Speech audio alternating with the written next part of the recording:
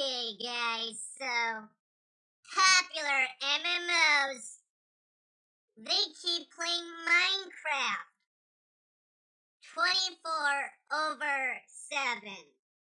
They don't sleep either. Is there a tumor in their brains? What is going on? Why do they still play Minecraft? You want to know what I did? I drove my helicopter to their houses and I asked them, want to go to a Minecraft amusement park? They got on board and I dropped them off in the middle of a forest and I left. I left them behind. I thought it was ethical anyways because they'll get them to stop playing Minecraft because it's not good for them. Wait a minute. Could you play Minecraft on portable devices?